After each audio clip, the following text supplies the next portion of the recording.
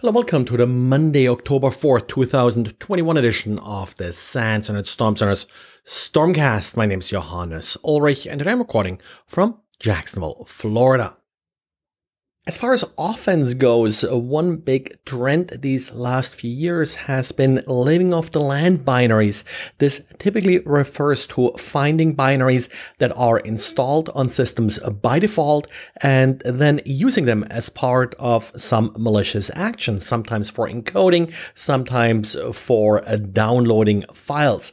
Xavier ran to a script that did he find yet another binary that it abused here, or used, I should better say, cvtres. Cvtres is essentially compiling files. It's meant to convert a resource file to a COF object. That's the common object file format. Typical extension here would be .obj, and then that can be linked to an actual executable.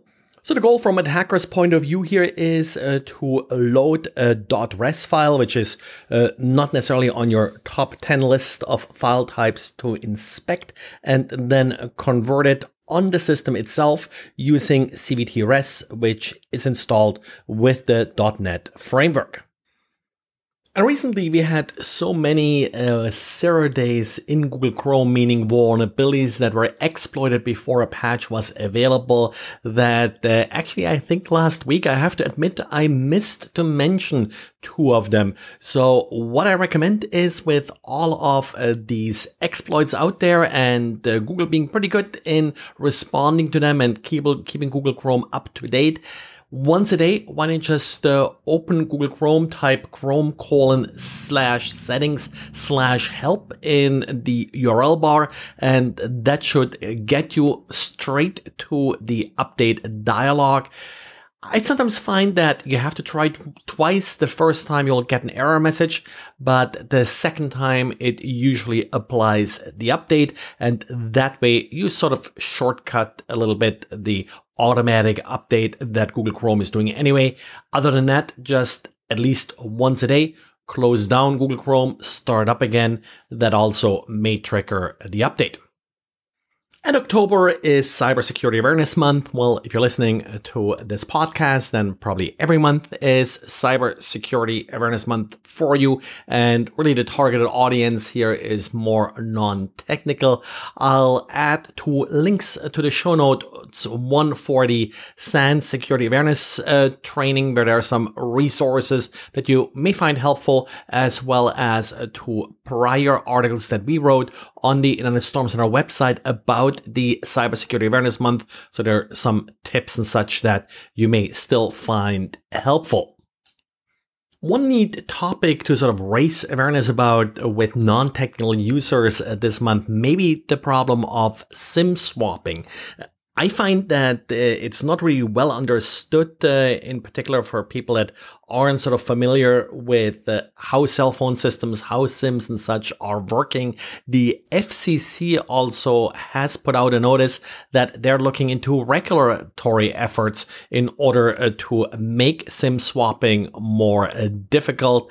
Other countries do have less of a problem with SIM swapping, in part because of different regulations and such required to authenticate the consumer requests to, for example, change carriers or change SIM cards that are associated with phone numbers. That may hopefully be an avenue how some of this SIM swapping will get at least quite a bit more difficult.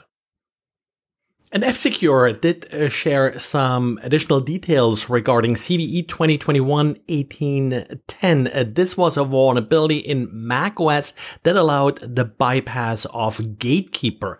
In macOS, if you're downloading a file, macOS sets the COM-Apple quarantine extended attribute. It's very similar to the Windows mark of the web. Essentially, the file is being marked as being downloaded from an untrusted source, and the first time you're launching the file, you're basically being prompted that you should double check the file, and also things like, for example, code signatures are enforced.